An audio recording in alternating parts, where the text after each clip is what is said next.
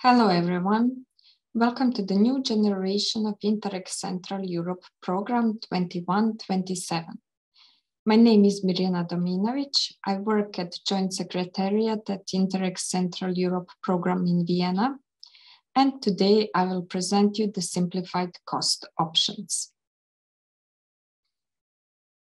Before I will go into deeper analysis of simplified cost options, I would like to start from the reimbursement options, on which basis we can reimburse the cost. And it's a real cost paid and accounted for on a real cost basis. And then we have simplified cost options, where we have the possibility of flat rates, fixed percentages, or fixed lump sums. So there is a possibility of combining real cost and simplified cost options, but not all combinations are possible. And these combinations we will see later in the presentation. I will go more in details in simplified cost options now. As indicated before, there is a lump sum for the preparation and contracting. It is 17,500 of total cost, and which is 14,000 of ERDF. What is important for the beneficiaries is that the amount has to be included in the application form in the section E. Practically, preparation sum of 17,500 can be divided between the partners, but in total, the amount cannot be higher or lower than this 17,500. It is a lump sum. Only approved projects that will have this amount indicated in the application form will get this amount paid after the approval. So don't forget to indicate it in the section E. There will be no audit trail necessary for this payment or any kind of the report. It is a lump sum. Now coming to the flat rates. First, a flat rate for staff cost category 1, which is 20% of direct cost other than direct staff cost. So here we are talking 20% of external expertise and services, equipment, and infrastructure and works. It is not mandatory. It is up to the partner to decide will they use this option. Second, office and administrative cost category 2.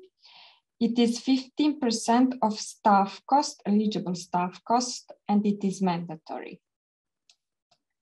The next option is travel and accommodation cost. We have a flat rate percentage of eligible staff cost, and the percentage is depending on the country. This is mandatory, so each partner will have to check what is their percentage and include it in the application form. And at the end, we have a direct cost other than staff cost. Those are for cost categories from 2 till 6, where we have 40% of eligible direct staff cost. This is not mandatory, and it needs to be decided on the partner level when drafting the application form. Here it is important to indicate once more that those 40% include all cost categories from 2 till 6. Now we will go to the combination at the partner level, how the budget for partners can look like.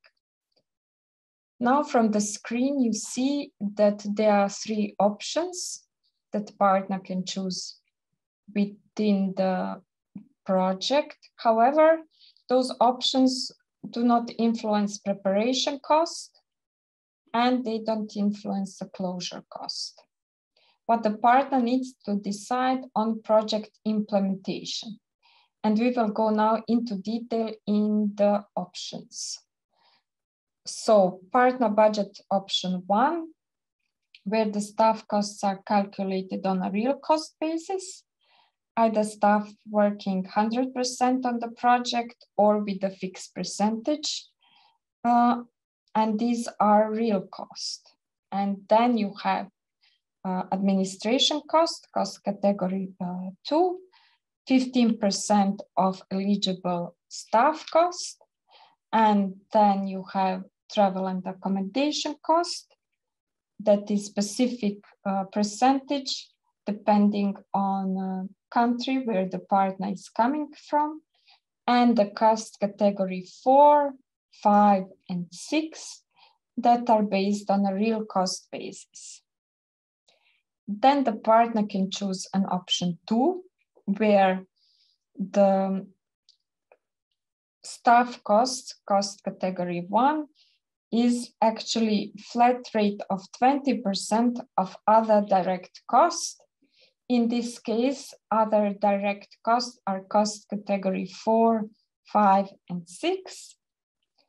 And in addition to that, it comes for the administration cost category 2, flat rate 15% of eligible staff costs, and then travel and accommodation, where it's again specific percentage for each partner depending on the country they are coming from. Then we have an option 3, where project partner is choosing to account staff cost on a real cost basis. However, here it is obvious that if they choose this option, they have to apply flat rate 40%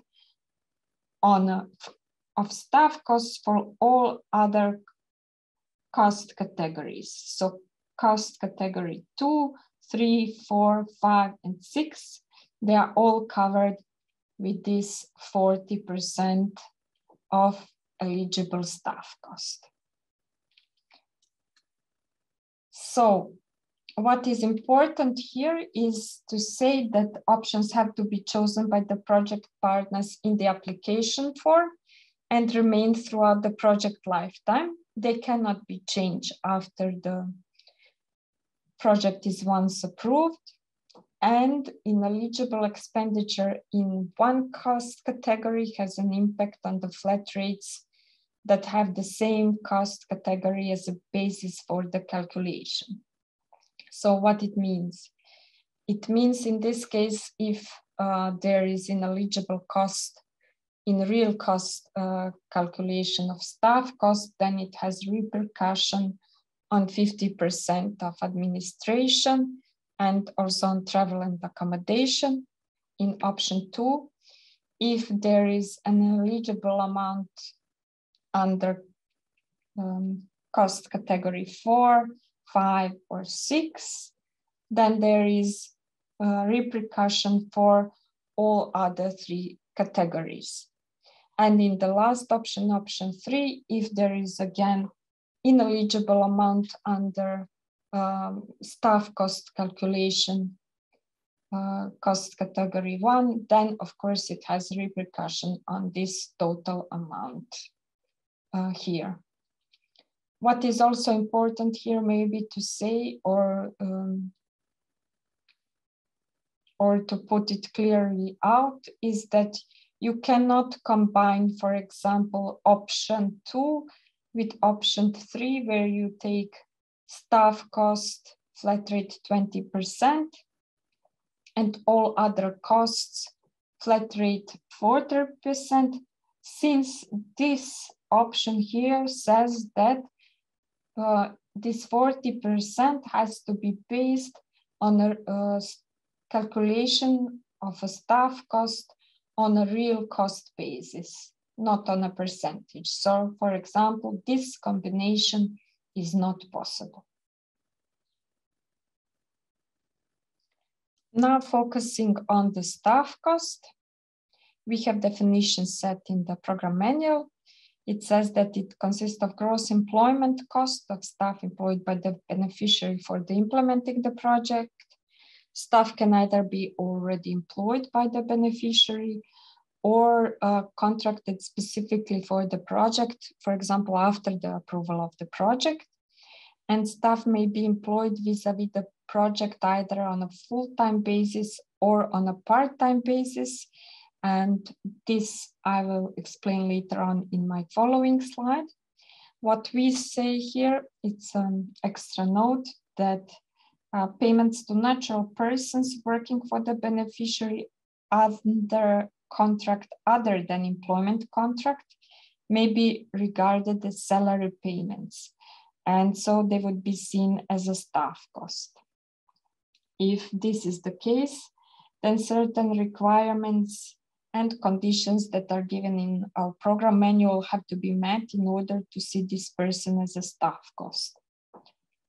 In this case, we advise beneficiaries to pre-check with their national controllers, is this really a staff cost, or maybe